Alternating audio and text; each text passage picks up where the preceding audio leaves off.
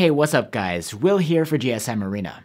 Main cameras on phones are getting more and more advanced, and the Galaxy S23 Ultras is one of the best. So we decided to pit the S23 Ultra against the other top Android camera phones you can get right now.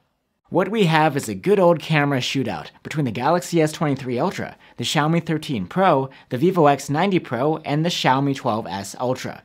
Let's get into it. Compared to the other three phones here, the S23 Ultra is a different beast. It brings a brand new 200 megapixel sensor, the ISOCELL HP2. It uses a Tetra 2-pixel Bayer filter to group 16 pixels into one, and with a slight crop, that means you get 12 megapixel photos. It's the highest resolution sensor in our lineup, but also the smallest in size, and it sits behind an f1.7 stabilized lens. The other three of these phones, the Xiaomi 13 Pro, Xiaomi 12S Ultra, and Vivo X90 Pro, have the same 1-inch type 50.3 megapixel sensor, a Sony IMX989. That's the largest sensor on the market right now for smartphones, with the largest pixel size too. The Xiaomi 12S Ultra was the first mainstream smartphone with this sensor. It bins pixels 4:1 to produce 12.5 megapixel photos, and is paired with a stabilized f1.9 Leica branded lens. Then we have the Xiaomi 13 Pro. It inherits the same main camera of the 12S Ultra, even down to the lens, but it does have a different chipset and processing. And then there's the Vivo X90 Pro. It again brings the same huge IMX989 sensor, but has an f1.8 Zeiss branded lens.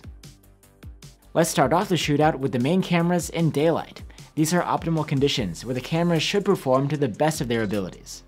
Just a note that we shot all phones in their native camera app with the default settings, with scene recognition and HDR turned on. The Vivo X90 Pro was in the default Vivo Vivid mode. It's a similar situation with the two Xiaomis. We shot in their default Leica Vibrant modes. Let's begin with the color rendition. The Galaxy S23 Ultra brings a saturated look, but it's not over the top. The colors are reasonably vibrant, and the skies are consistently realistic looking. Like the Galaxy, the Xiaomi 13 Pro keeps colors close to natural with just a little bit of extra pop. The red on this theater's facade is the truest to life on the Xiaomi 13 Pro. In contrast, the Xiaomi 12S Ultra's colors are quite vivid, especially reds and blues. And the Vivo's colors are the most saturated here. The photos are lively and eye-catching, though not terribly realistic, with cyan-looking skies and pinker reds. So in general, the Galaxy S23 Ultra and Xiaomi 13 Pro take more balanced-looking photos when it comes to colors, while the Xiaomi 12S Ultra and Vivo X90 Pro produce a punchier, more exaggerated look. Let's talk now about the contrast and dynamic range. The Galaxy S23 Ultra maintains well-detailed but naturally dark shadows. The highlights are always well-controlled too. The S23 Ultra retains the sky, detail, and color information even in directly sunlit scenes. The Xiaomi 13 Pro is close to the Galaxy in terms of highlight retention, but pushes its shadows lower. Blacks come out darker, resulting in a moodier, high-contrast look. The Xiaomi 12S Ultra goes even further, snapping the most contrasty images here. Shadows are darker and look good. The highlights are brighter too, and sometimes the 12S Ultra struggles with highlights and bright skies.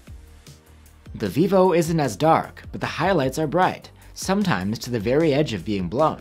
In bright scenes, you can lose some color and detail information and end up with a blown-out sky.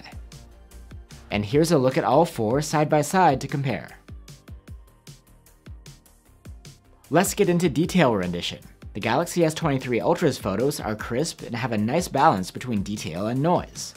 Its photos are most of the time the sharpest, even a bit over-sharpened. The Xiaomi 13 Pro's photos come out nicely detailed, but it delivers its detail without as much sharpening as the S23 Ultra. The result is more like a camera than a smartphone. The Xiaomi 12S Ultra's images are crisp and clear. There's a great level of detail with subtle sharpening. And the Vivo X90 Pro can deliver a great level of detail, balanced sharpening, and very low noise. In general, the phones with the 1-inch type sensors produce a more natural looking image than the Samsung with its 200 megapixel sensor.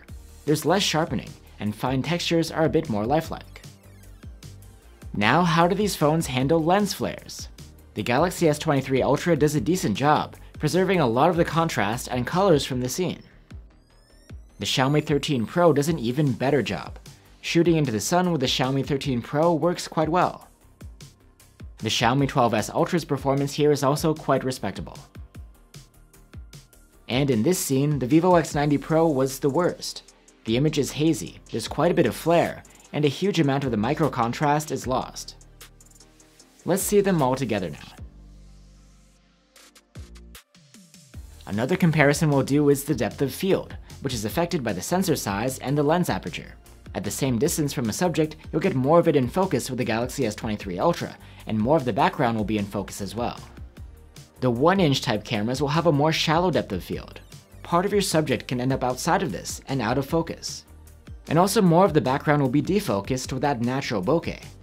This can be a sought-after effect, or not, depending on what you're going for. So we can see that the Galaxy S23 Ultra can keep the entire subject here in focus, while the others can only manage to focus on the front of it. On the upside, the 3 1-inch cameras produce blurrier backgrounds, with subjectively nicer bokeh. Speaking of bokeh, let's check out how the photos of people turn out. The Samsung Galaxy S23 Ultra leaves shadows on the face for a contrastier look.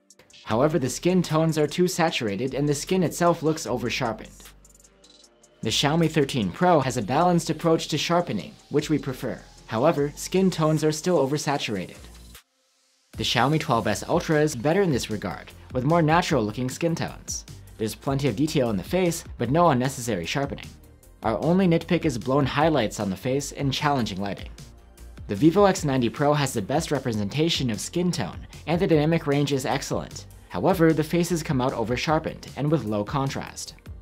Overall, we'd say the Xiaomi 12S Ultra sits above the rest. The Xiaomi 13 Pro and Vivo X90 Pro are together in second, leaving the Galaxy S23 Ultra last in the portrait challenge. Now let's move on to low-light performance. For our first comparison, we didn't use auto night mode, we shot these images with night mode disabled. We'll start off with the exposure and dynamic range. With night mode off, the Galaxy S23 Ultra has the darkest overall exposures. It had issues with light sources, especially point lighting, where some highlights can get blown out. The Xiaomi 13 Pro has the narrowest dynamic range here though. It often overexposes the highlights and crushes the darkest of shadows. The Xiaomi 12S Ultra also blows out its highlights, but manages to retain more of the shadow detail. And the Vivo X90 Pro snaps the brightest images with boosted shadows. Here's a look at all four side by side. Just like during the day, the S23 Ultra again brings plenty of sharpening. The detail level is quite good, but there is noticeable noise. The Xiaomi 13 Pro brings in a great amount of detail, and sharpening is just right. The white balance is spot on too, but the colors are a bit dull. The Xiaomi 12S Ultra has excessive sharpening, lending textures a slightly artificial look. The Vivo brings the most detail and nice balanced sharpening. It also has a warm white balance and produces the most saturated colors. So we'd say that with night mode off, the Vivo's overall rendition is the most impressive. Now let's have a look at the results with night mode toggled on. The S23 Ultra's night mode does a good job. The blown out highlights are recovered and the exposures are brighter. There's more detail in shadows and less noise too. The Xiaomi 13 Pro's dedicated night mode images get a very slight boost in the shadows, and the blown out highlights are brought back. The Xiaomi 12S Ultra also gets a nice benefit from night mode. Highlights are restored, and the shadows get a slight boost. And the Vivo X90 Pro's night mode also does its job well, saving those blown highlights. Again, here's the comparison, and when it comes to dynamic range, they're all pretty good. Night modes also have an effect on detail too, and that's what we see on the S23 Ultra. You end up losing quite a bit of fine detail to the noise reduction. The Xiaomi 13 Pro also sacrifices some fine detail in exchange for lower noise. With the Xiaomi 12S Ultra, there's actually no major loss of detail, and there's still no noise to speak of. And the Vivo X90 Pro's night mode leaves the details and colors untouched. Here's the comparison, and we'd say that the Vivo X90 Pro is the best in low light. It snaps bright, vivid images with loads of detail and balanced sharpening, and the Xiaomi 12S Ultra is a close second. So there you have it guys. All four of these phones have great cameras, and picking a straight up winner is pretty tough, but there are some observations worth emphasizing here at the end of the video. The camera with the most consistent results was the Galaxy S23 Ultras. The photos always came out sharp and usable, with good output time and again in different scenarios. On the other hand, the Vivo X90 Pro could sometimes end up with some blown highlights, and is not so good in bright situations. But its photos were the most impressive overall, bright, lively, and vivid, and the nighttime performance is great. The Xiaomi 12S Ultra also likes those vivid colors and bright exposures, again going for that wow factor. And the Xiaomi 13 Pro brings a more subdued look that's more true to life than eye-popping. All in all, they're some of the best camera phones you can get right now, and we can't wait to see what's in store for us next. Thanks for watching, and see you on the next one.